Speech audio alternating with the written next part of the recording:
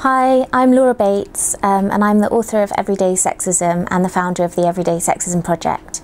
I started the project after experiencing lots of different incidents of sexual harassment and groping, all in a really short space of time, and suddenly realising how normal they were, and that if they hadn't all happened within a couple of weeks, I never would have thought twice about any one of them.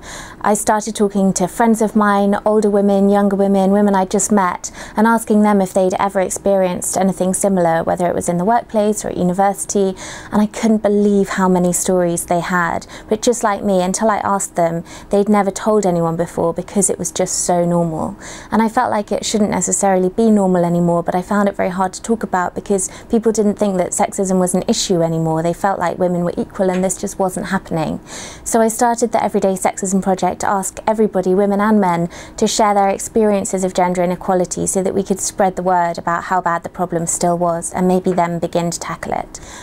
The book came about because in under 2 years we received 50,000 stories from people all over the world, and obviously that was too many for any one person to sit down and read. So the idea behind the book is to try and summarise what women are still dealing with every day in 2014, to help spread awareness of how bad the problem still is, and also to be a call to arms to everybody, men and women, young and old, everywhere, to stand together against gender inequality.